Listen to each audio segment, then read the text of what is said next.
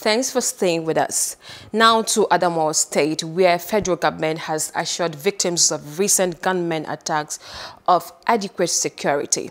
Secretary to the government of the Federation, Boss Mustafa, gave this assurance while visiting the victims of the attack to commiserate with them.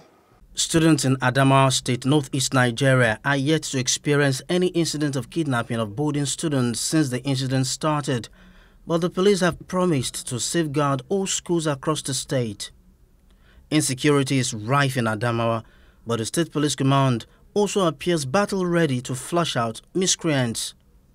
Part of the strategy we adopted is that we engage all the principal and the leaders of all schools, secondaries, primary, and we keep patrolling most of the school, and we equally go to the extent of advising the management of those schools to employ the services of vigilantes and all these hunters, which we collaborate with them and we visit them.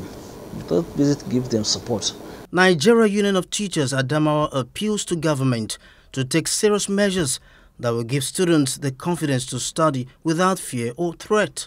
On government's position regarding local hunters and other security outfits in all the schools across the country, the state chairman of NUT has this advice. These traditional hunters, or whatever you call them, almost every place we have them. In every village we have them. Why can't government contract these people and give them as a contract if they cannot be employed, so that they take care of our schools? When schools are closed, everybody goes back to his normal life. When schools are open in the morning from 7, they should be around the school protecting the students. After closing hours, everybody goes, they too goes home. Parents and other education stakeholders in Adamawa can only hope that with adequate government support for the police and other security outfits in the state, students and indeed all citizens can sleep with their 2 eyes closed. Now, this is on family planning. According to reports, Nigeria's population grew by 2.6% between 2015 and 2020. The country's fertility rate was at 5.2 children per woman, making it the 7th most fertile nation on earth. In a bid to intensify advocacy on the need for family planning, the Rivers State media practitioners for family planning have organized a roundtable discussion with relevant stakeholders to address factors mitigating family planning. They also seek commitment for sustained service for consumables and commodities. This is a media roundtable on reproductive health and family life planning for adolescents and youth in Rivers State. The State Commissioner for Health, Professor Prince-Will Chike, discloses that family planning services protect social development, especially in adolescent age. Professor Chike, who is represented by the Director of Public Health and Disease Control, Golden Owunda, stresses that sexually active adolescents should embrace family planning. Family planning also takes into consideration fertility. It also enables you to be fertile at the time that you want to be, and not be fertile at the time you don't want to be. So you see, when you offer this kind of services to everybody, it destigmatizes it. It takes away the mythologies and the conspiracy theories that people have, because you're offering to them what they really need in their reproductive life. So for a young adolescent, this is an opportunity. This is a service that the government and the people provides for them. The State Family Planning Coordinator, Dr. Doris Igbanibo, assures residents of continuous sustainability of the program and engagement of stakeholders in the communities of effective awareness. Other stakeholders share their views on the need for more advocacy on family planning. A lot has been done on demand generation, and we're far, far better than where we were some time back. And I believe that we, as states, whatever we've achieved so far it's not something we're going to draw back on. We need to also be specific in terms of access. When we talk about access for family planning and contraceptive for young people and adolescents, we need to ask ourselves, what does access mean to them? Because when we say access, there is cost implication in access, because services can be available here, but when they don't have money to fund that, they cannot obtain it. Show the first line of action for young people, which is to preach abstinence. We really can't bypass that. Now, when you have emphasized the importance of abstinence, you might want to drip it down to what we call life planning for adolescents and youths. Family planning as a way of life was instituted by the Holy Quran more than 1,440 years ago. As a matter of fact, first line introduction of family planning is that if you cannot afford a wife, the Quran says you can abstain. You can abstain from having illegal sexual relationship with a female.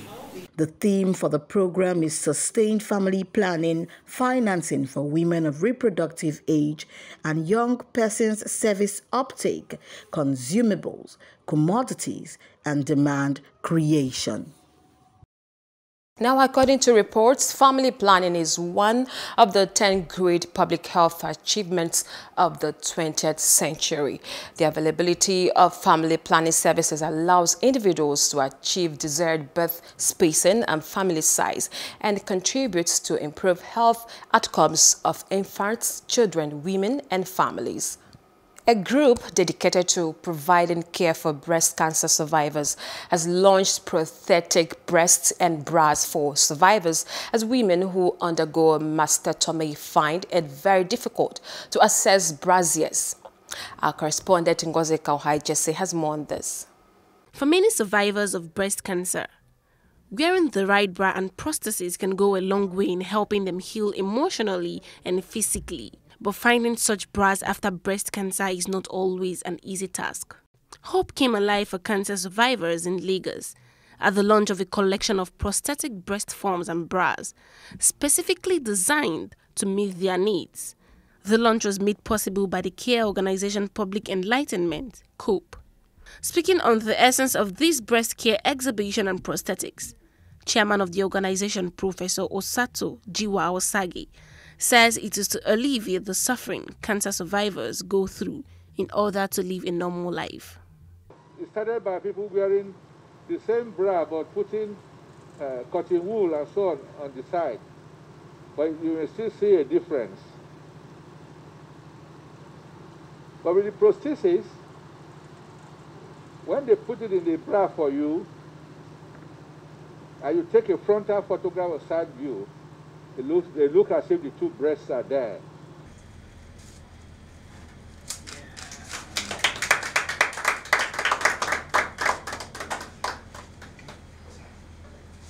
Founder of COPE, Ebon Ola Anazie, advises survivors who do not know about the prosthetic bras. I'll be surprised if they don't know, because we've been here for 26 years. It's going 26 years now.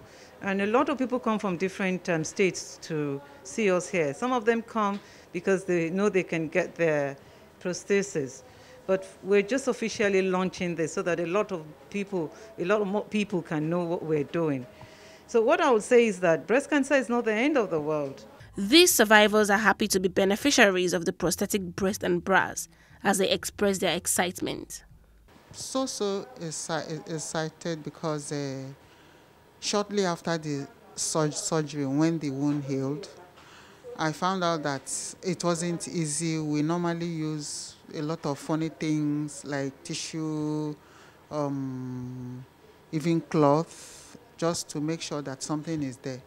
But looking around today and we have something like this, I'm so happy. I was more than happy because at least it saved my life. I can move anywhere as I like. If I'm going out anywhere, nobody will know that I have cancer. The two breasts will be okay. The facilitator urges women to always examine their breasts at least once every month because early detection of breast cancer can be managed. Ngozika or HSC for Plus TV Africa. Now, research has it that for a woman, normalcy is getting her breast back, and most survivors who did not have access to the brassieres are prone to stigmatization, which could lead to psychological problems. Still on breast cancer and on humanitarian angle. All over the world, breast cancer has been identified as the leading cause of mortality from cancers among women. A youth court member currently serving at the Surulere local government area of Lagos State, in a bid to give back to her community, organized a free breast and cervical cancer screening for 300 women in the community. The event was well attended by members of the National Youth Service Corps. Details in this report. Getting screening tests regularly may find breast, cervical and other cancers early when treatment is likely to work best. Breast and cervical cancer screening services are made available to women in the Surulere local government area, with some 300 women as beneficiaries. This initiative is the brainchild of Onyikonsola Onwuchekwa, apparently not without some family support. Her mother explains how essential the program is to women, especially at the grassroots. I'm doing this particular project under NYC, but I actually have an NGO. They are the ones in the purple t-shirts, KKC and the Community Initiative, which was founded in 2017. So this is what we do regularly. Every year we provide free medical services to people and communities. We have done free eye tests, we have done cervical and breast cancer screening, and we also give out free welfare items to people. I feel very blessed and honored to be doing this for NYC, because NYC is a very great initiative and program, and I'm just blessed to be able to give back to my community and to give back to my country at large. I'm a living testimony of early detection of cervical cancer.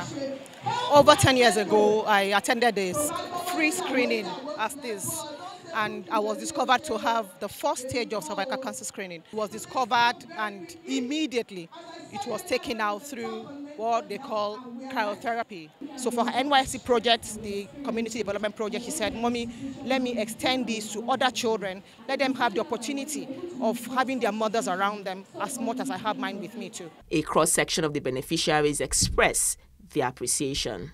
In fact, I must say I'm quite impressed with Onyikonsola. You know, a youth corper that had actually gone into this. It's wonderful for a corper to have the time to go all over the place, you know, asking people to come for this. The time that she has spent, you know, our youth now these days, you know, they go after something else. For her to have done this, I give her. Cervical and breast cancer are most frequently diagnosed in women between the ages of 35 and 44, with the average age at diagnosis being 50. Many older women do not realize that the risk of developing cervical cancer is still present as they age. However, these cancers rarely occur in women who have been getting regular tests to screen for cervical cancer before they were 65. Gestures like this, therefore, would go a long way in mitigating this deadly disease. Uchechi Ogwehi Daniel, reporting for Plus TV Africa. Well, quite a commendable gesture there. The goal of the program is to increase the awareness of women on breast cancer and ultimately reduce mobility and mortality associated with the disease. It's a wrap now, but before we go, let's still remind you to follow us at Plus TV Africa on Facebook and Instagram, and to subscribe to our YouTube channel at Plus TV Africa. I'm Jacinta Obiukwu. Thanks for watching.